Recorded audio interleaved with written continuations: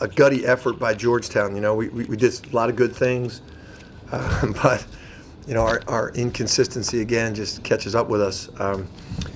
But you know, then we get it back at the end. But I just think you got to give Georgetown credit for just keep grinding and not going away and continue to make plays. You know, Pryor and Peak are.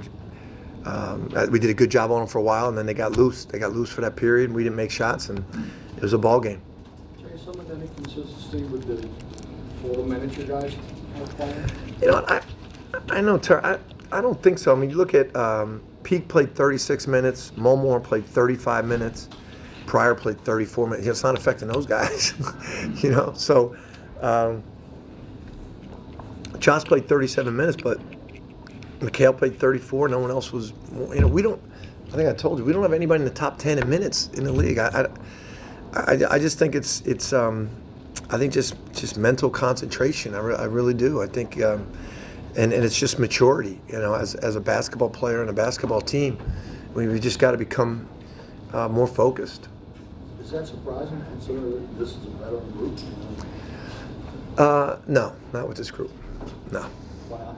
They're just loose guys, you know. They're just fun-loving, loose guys, and they're great guys. They don't get, you know, you can see they get down, they blow leads. It doesn't affect them. They don't get, they don't panic. You know, it's just it's just it might just be the personality of this team, you know. Jay, is it a fine line between trying to make sure they don't have those lapses and talking too much about it so that it gets in their head? Exactly, Mike. It's a fine line of you know, not losing their confidence and us being able to use their confidence as an advantage, and but not being too loose that you relax and give up leads. It's that we're right in between there. You know, it's like we don't go on long stretches. You know, we go on short ones. They come back. You know, it cost us at Butler. It cost us at the end of the Marquette game. It's exactly what cost us. And we've just got to grow. We've got to continue to grow. How would you rate the defensive performance? Fair. I thought again we had good stretches. You know, and down the stretch we had some really good stretches. You know, when we needed it. First half I thought was really good. But then, you know, we just have those periods where we lose focus on the game plan. You know, we lose Peak, we lose Pryor. You know, even at the end there was a stretch where Peak got to the rim like 3 straight times. You know, and he's great at that. You know, we were doing a good job keeping him out of the lane before that. Josh had a struggle in the second half, but came on strong at the end. But did you feel, you said you didn't think your guys were tired, but did you feel he might have been a little where he was missing shots? You know what, he's a stud. You know, certain guys just physically, you know, they can handle the minutes. I think Josh is one of those guys. You know, I know you guys keep asking me. I will look at it even deeper, but you know, he makes that shot at the end. You know, we run a play from there at the end. He drills it. He's fresh. He's playing defense at the end. You know, that three he hit at the end. I mean, he's coming off the baseline to the middle of the floor. You got to have strong legs to catch that and drill that, and he does. I think it's just more concentration. For a second, this young man was right in the middle of you run there in the first half. He's just playing great. He's just getting better every day. I'm so proud of him.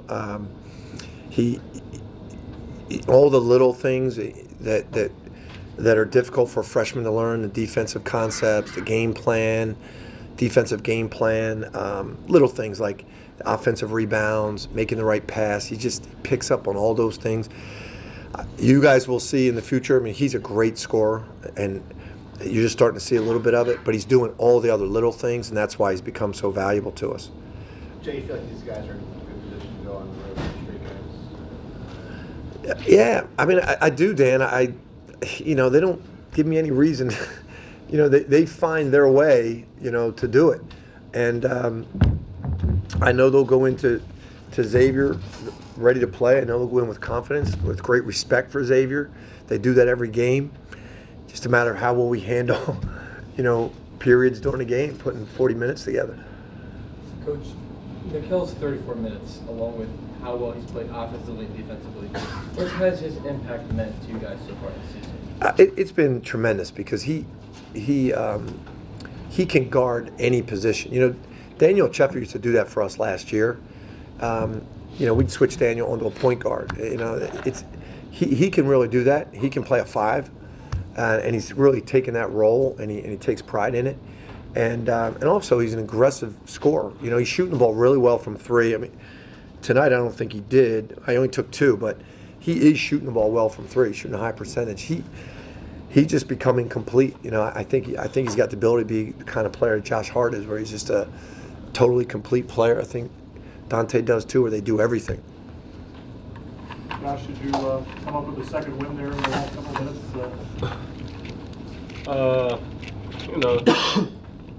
It started when we started getting stops. We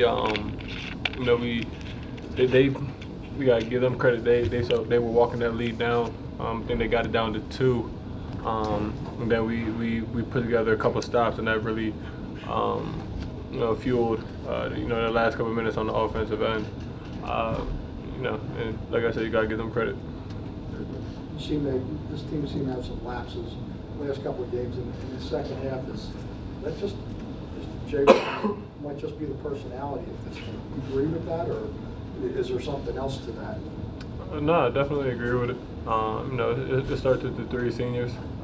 We gotta demand that. Well, first of all, we gotta demand it of ourselves, first and foremost, and then just playing Villanova basketball and demand that from the younger guys, and be role models for them in that aspect. So, it starts with 3 seniors, and then trickles down. Is this something you're concerned about at all? Yeah, that we've had several games like this, so we got to, Chris, Darryl, and myself have to, we have to demand it, we have a little bit younger team, but us 3, we've been in, we've been here for 4 years, we've been, some big games, and we played Villanova basketball. We've been with great guys who played Villanova basketball. And we just gotta demand it, like I said, and that's something that, definitely, concerning, but something that I think we can, head in the right direction, but we got to just keep doing that. Donte, you're playing more point now. Can you describe your confidence in that role? I'm confident in every position I play.